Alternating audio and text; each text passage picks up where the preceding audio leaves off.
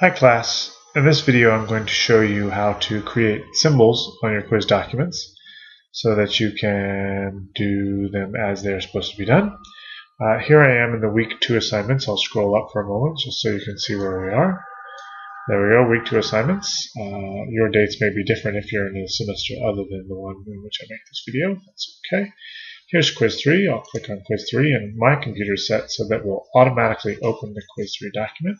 Here we go. I'll just click Enable Validate.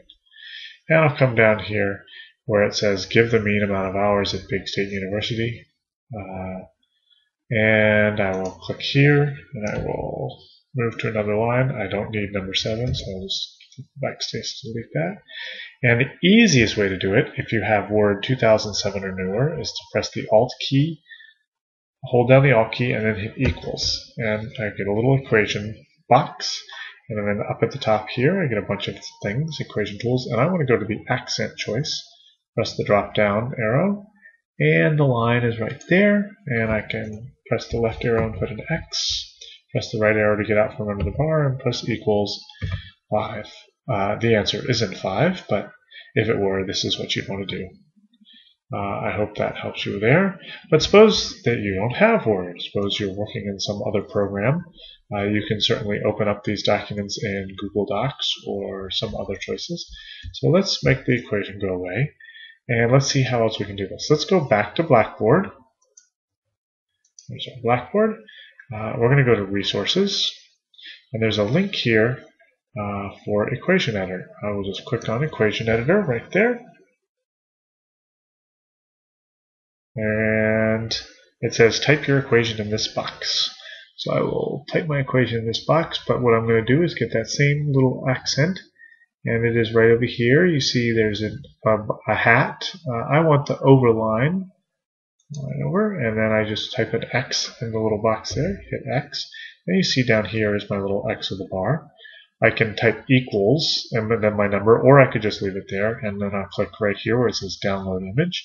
I usually like to right-click and save it somewhere. So you could right-click this and click Save Link As. And you see, here we go. It gives you a funny little name. I might, rather than on my downloads file, I might save it to my desktop as a X bar. And then this is an image, so I click Save. And then it will download it. And I'll close that little drop down. And I will go back to my web page here, and I will click Insert, and I'll click Picture.